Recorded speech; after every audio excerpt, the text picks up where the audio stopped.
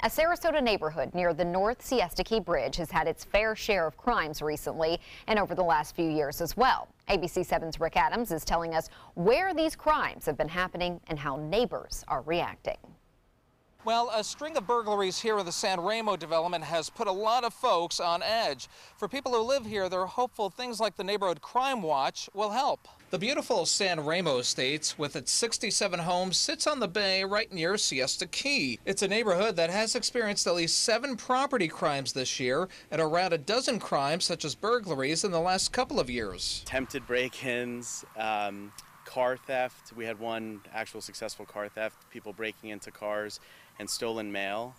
And it just is happening with a rate and a frequency that's a lot greater than it's been in the past. For residents like Steve Clavette, these numbers are very concerning. He's lived in San Remo for about 2 years. We're deeply concerned with the level it is right now. We're transients, we're from Midwest, we're from the East Coast, wherever.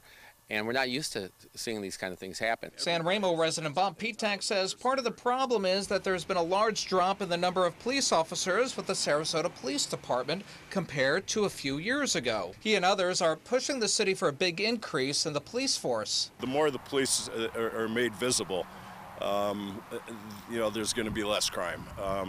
Is it going to stop all the crime by having more police officers? No, but they're certainly going to be able to keep it under better control. Police say a lot of these burglaries could be prevented, especially if people are a little more diligent. In any neighborhood and anywhere today, we're asking our neighbors to make sure they lock their houses, lock all their doors, and lock their cars. And if you do see anything suspicious in this neighborhood or in any neighborhood, you're being asked to contact your local police department or sheriff's office immediately.